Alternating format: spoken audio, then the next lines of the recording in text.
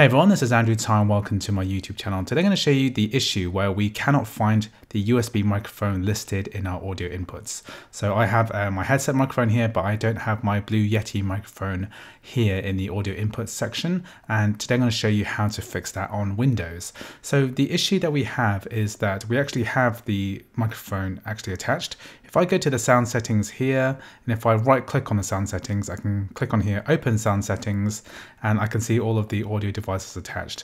And you can see here, I've got my USB microphone here, and as I'm talking, this level meter is going up and down, and I have this correct. So this needs to be on this in order for it to appear within Davinci Resolve. However, this is not appearing in this section here under audio inputs.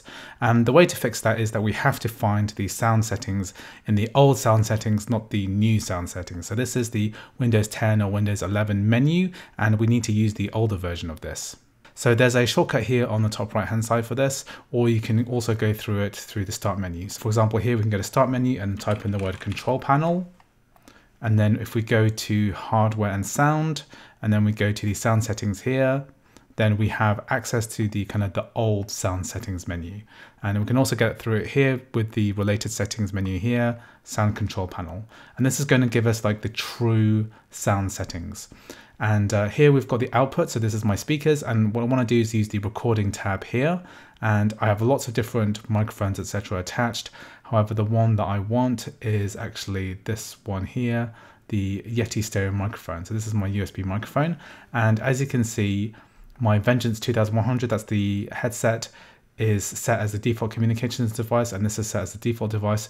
What I need to do is to basically select my USB microphone and then click set default, and then that's come off that microphone there. This is no longer the default communication device. And also what I'm going to do is to actually disconnect this. So I'm just going to disable this for now.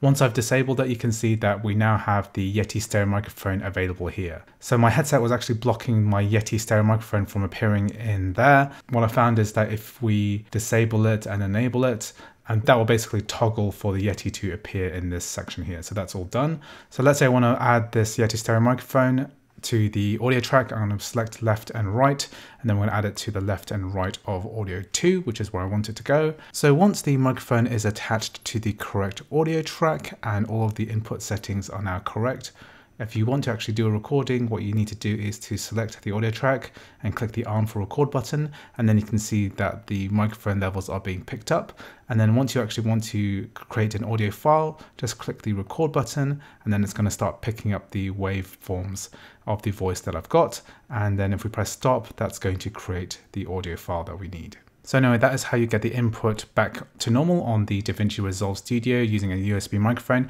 Anyway, I hope you found this video useful. I've got lots of other tutorial videos like this on my YouTube channel, so please check it out. If you like the video, please like, please subscribe, and I'll see you in the next video.